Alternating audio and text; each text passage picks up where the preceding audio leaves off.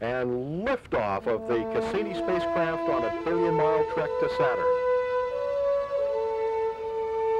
The Cassini spacecraft is a flagship mission from NASA that was meant to study the Saturnian system, and one of the primary science targets in the Saturnian system is Titan.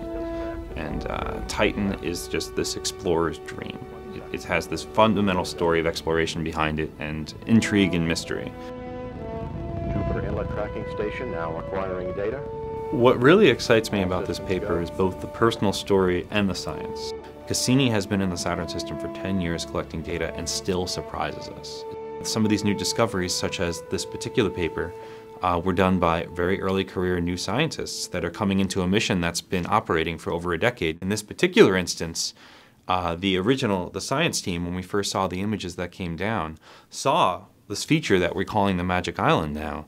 And initially it was written off as, oh, that's a projection artifact because we only obtain pieces of Titan at a time and then we have to overlay them with old data. Looking at the data, and all of a sudden there was this blob that wasn't there in a previous image. And a couple hours later we had a telecon with the full Cassini radar science team, a lot of professionals on the team. And there was a lot of different hypotheses for what this thing could be, but really no one had a good solid explanation for what was going on here. We started to investigate what was this splotch feature, whether it's an image processing error or some sort of artificial, an artifact essentially.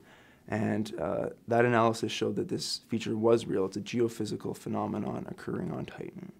Titan does have what we call a hydrological cycle, so that's liquids at the surface, which in my opinion is the most exciting part about Titan because it's the only other world of all the worlds that we've discovered so far in the universe that we know to have liquids that are stable there on the surface. And these liquids, unlike watery Earth, are methane and ethane.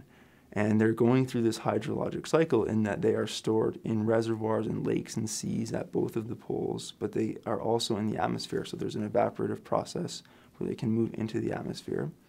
And there is rain there, and this is the first place we've ever discovered that has rain happening. Now, in the case of the transient feature that we're talking about here, the Magic Island, we concluded that there are four real likely explanations for this feature. One is that they are waves, another is that they are bubbles that are rising up from the seafloor. The third is that they are solids floating on top of the sea. And the fourth is that they are suspended solids, sort of like floating within the sea, 2 to 3 centimeter size solids. When I decided I wanted to become a planetary scientist, one of the reasons I did that was I wanted to be in the room when we were first looking at data that came down and a part of the real active exploration.